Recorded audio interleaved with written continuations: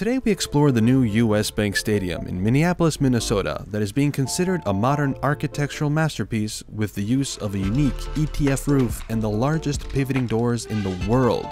Chairman and CEO of Thornton Tomasetti, Tom Scarangello, gives us a look inside the process of completing this project.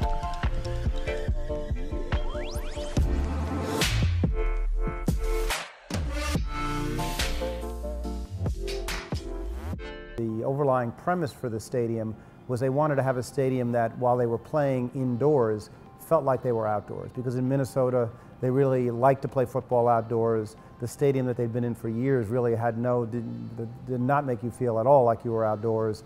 But when it's minus 10 degrees, they may not really want to feel like they're outdoors. So it was what I call, they wanted a weather agnostic stadium. And that was really the performance requirement, and that's really what we designed to. Initially, their thinking was that they wanted to have just a traditional retractable roof stadium, which you see in many football stadiums. But we quickly kind of convinced them that they should be considering other options, because if what they were really looking for was a weather agnostic stadium where you felt like you were outdoors, opening up a hole in the roof like a traditional football stadium retractable roof really wasn't going to accomplish that. In that case, we have North America's largest Etfe roof. And this is a material that is actually very transparent, can essentially make you feel like you're outside. It's so transparent that UV rays go through it, and you literally have to, if you're inside, you have to, and it's a sunny day, you're going to need sunblock, because you can get a suntan inside. In addition, in order for this to feel open, you couldn't just let you see the sky. You had to feel the air movement, and you had to feel like you were outside if you wanted to feel like you're outside, if the conditions were right. So we actually designed and incorporated the world's largest pivoting doors, which are 95 by 55 foot wide, a series of them. They can open up and let in the outside in. If you want the outside in, if you don't, you can keep it, and you can let the sun heat up the space. So we used existing technology, but in a new, and in some ways a radical way. That was the challenge, and using technology, not just the technology to analyze and deliver it, but using the latest technology was really key to making that happen. And again, coordinating them and incorporating them in a way that hadn't been done before. It was partially financed by the city of Minneapolis and partially financed by the Vikings. It was essentially a joint financing mechanism.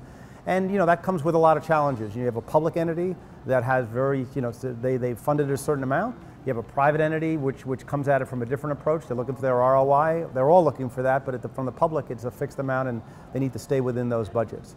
And that was something actually early on that also drove some of the solution, because while we also felt that the Etfe roof was the right solution because it actually solved the problem, it actually met the criteria for what they wanted to achieve, it also was a significant savings. A traditional retractable roof probably would cost them anywhere from $100 to $200 million. The pivoting doors and the Etfe roof was around $20 million.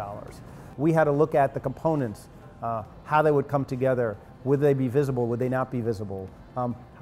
What did the different systems we could use to move these doors, how would they impact the amount of time it took and the life cycle of the equipment? That data we had from our designers. We had to share that with lots of manufacturers so we could see how are you going to meet our criteria.